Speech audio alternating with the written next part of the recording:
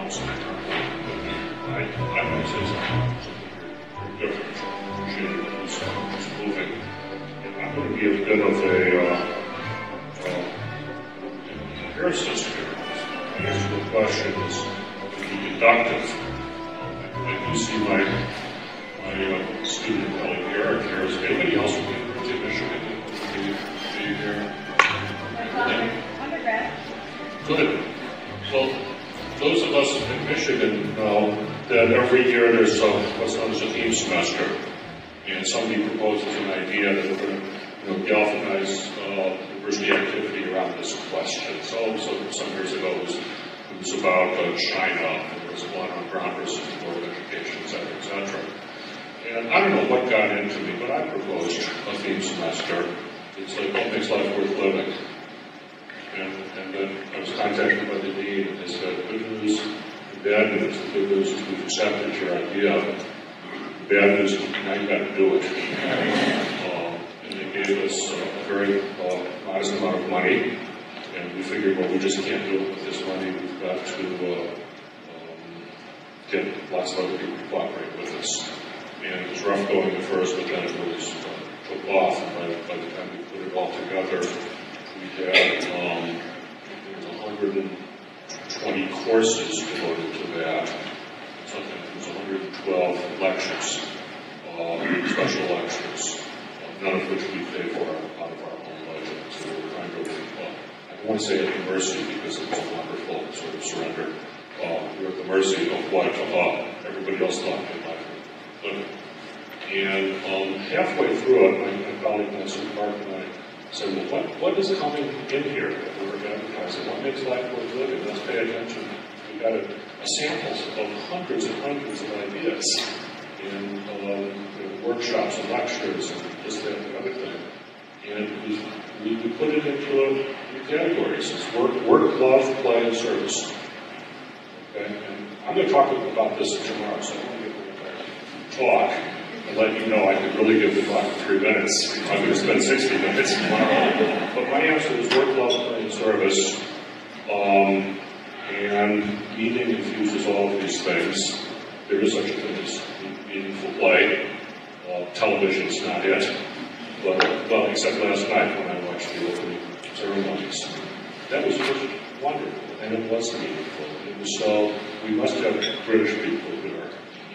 It was so British. Beijing didn't do this. But Beijing wasn't supposed to do this. I mean, it was just a wonderful thing. It was meaningful, it was playful, it was all good. So that's my answer. Work, love, play, and service. And I don't want to say anything more because I'll give away my talk for tomorrow. But, yeah, those are 4 answers. They don't compete.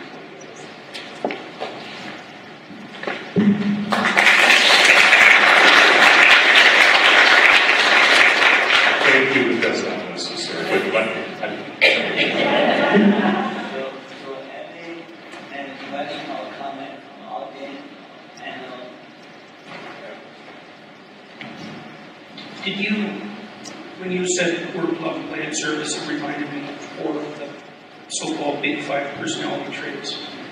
Right, and I'm wondering, so work would be conscientiousness and play openness, and love agreeableness, and service. Right. Yeah, so conscientiousness would be service. Did you find any, like, maybe people pursue meaning in manners that are associated with their personality? And I don't know if you guys looked at that. I'm sure you're right. And speaking of Big 5, I pursue meaning neurotically. That's my contribution to it. We have not looked at that. I'm sure there's something going on there. Again, given the talk I'm going to give tomorrow, one of the criticisms I'll make, at least in my own work on meaning, is that it's often content-free. Do you have meaning in your life? Let's move on and correlate that with something. Well, what's the meaning about? And there are different ways to have meaning. So I don't have an answer to your question, but I hope somebody else who's been more thoughtful and said, well, there's a sort of meaning you get from work, there's a sort of meaning you get from your family, and different people privilege one or the other.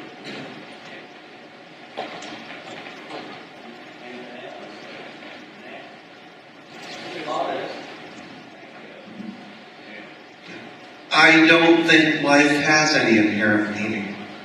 And to try to define meaning in some universal or objective way, I think we don't have any basis for that. I'm thinking about times when I worked in a neonatal intensive care unit, and I saw very deformed babies born who were not going to live long, yet heroic efforts were spent to keep these children alive, suffering as if that had meaning, and I never could come to that opinion. So, in terms of the larger issue of meaning, I think we're very evolved to acting as a unified organism to adapt. That's part of our built-in nature.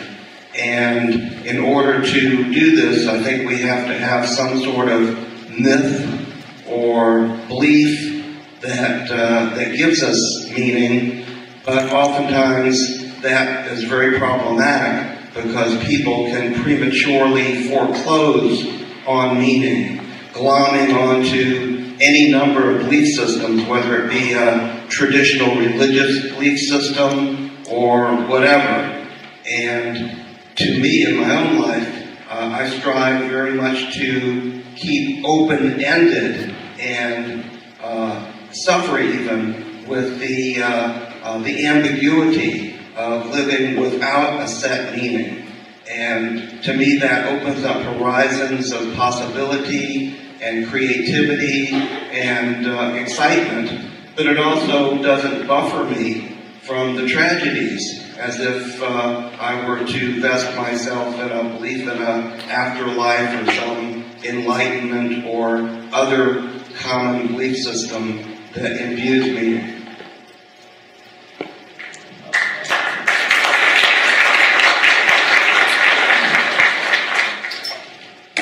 Faith Hill, country singer, the song The Secret of Life. Secret of life is there ain't no secret. And you don't get your money back. It's a wonderful song. It's also in my talk tomorrow. I don't know what shows up in my talk tomorrow. But you were seeking for meaning when you saw the baby suffer and when you saw hell in hospital and suffering. So you were seeking meaning even though you didn't care.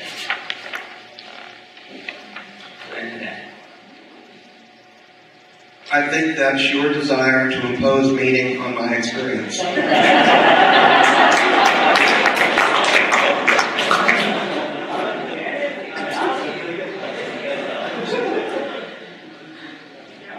like to comment on that too.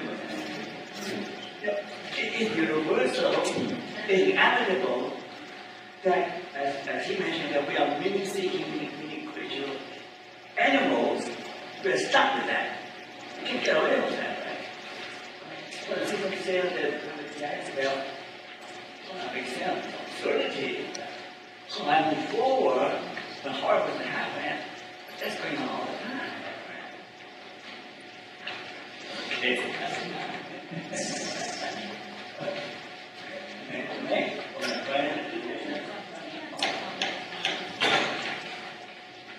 Your observation that the babies were suffering and deformed, and your hypothesis that because of that, the heroic attempts to keep them alive were perhaps counterproductive.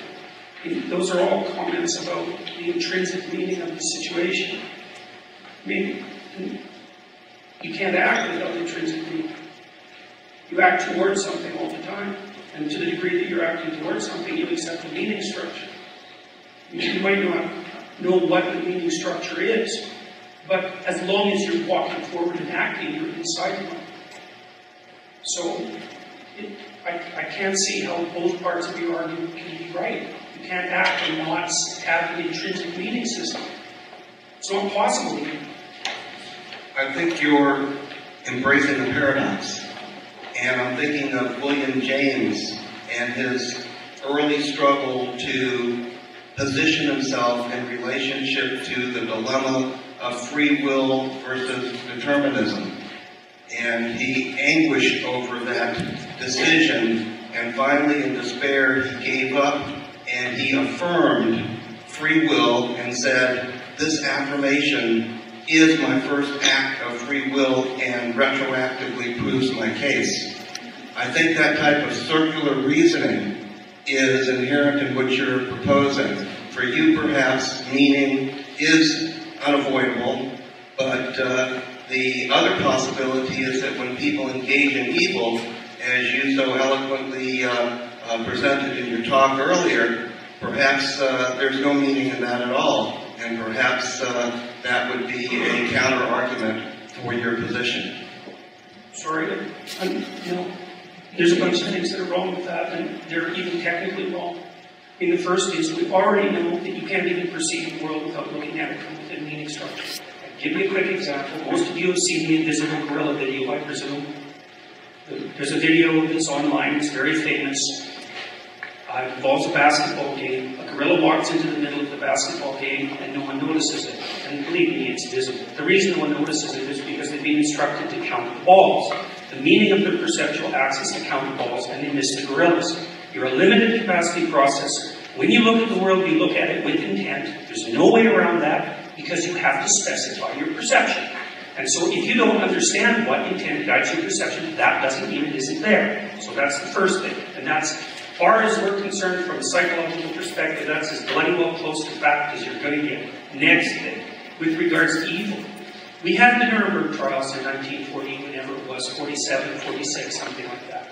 We decided that what happened with the Nazis when they were conducting their evil activities was in fact meaningful. The meaning was bad, wrong. And the judgment, the Nuremberg judgment was, you don't get to do that, period. It's actually wrong. Now, you don't have to believe that. And I'm not asking you to believe it. But it is worthwhile considering the consequences of not believing that. It's really worth considering the consequences of not believing that. And so that's an absolute statement of morality, by the way. That is wrong. As soon as you've got what's wrong, you've also got what's right. It just happens to be the opposite of what's wrong. Now, you can see it's exciting to see the exchange. But this conversation will continue after the conference, because I'm going to set up a wiki page so that you can carry on the debate, and hopefully a book will emerge and they reflect different ideas, different standpoints, and then we come to a conclusion for the benefit of all. I'm going to impose the next couple of videos from my friend Ryan, because Frankl, nobody, those guys don't pay much attention to Frankl's influential work. Basically, one of the basic tenets of logotherapy or meaning is freedom of choice. The capacity for free choice is the key to liberty. You can choose like a slave, the 200 told, everyone agrees that I mean. So you want a slave to remain until you can, you know that I mean. You long for the freedom of choice, and self-determination is the key. Okay, the form of authority, self-determination. Thank you, Paul. I have no idea what I'm about to say.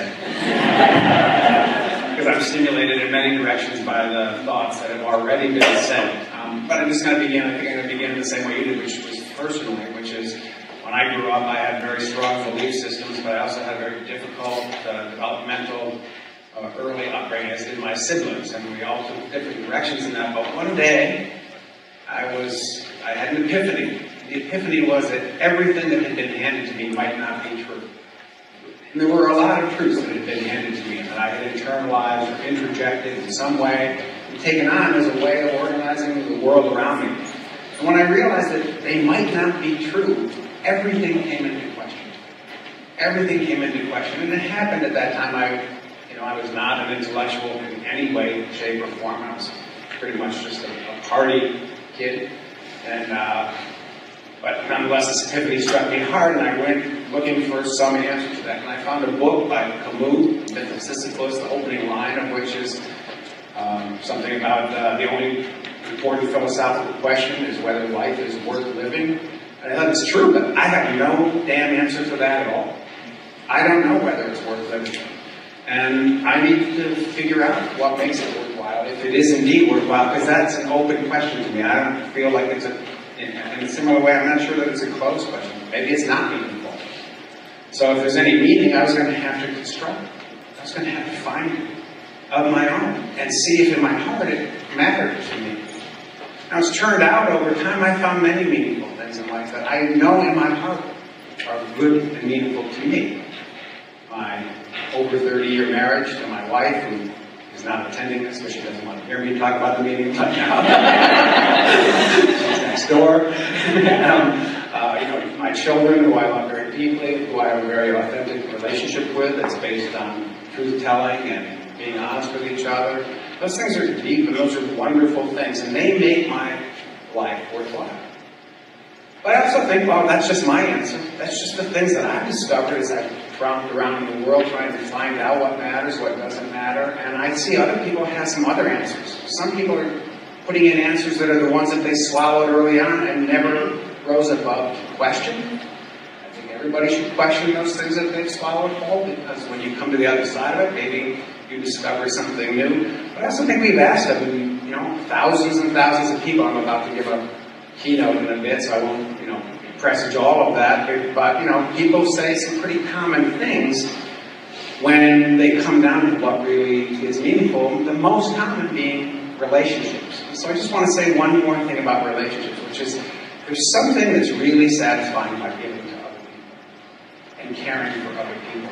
There's something in that is so deeply satisfying that it kind of trumps everything else I've personally discovered in life. That when you can be authentically helpful to another human being, to help them flourish, that itself feels good.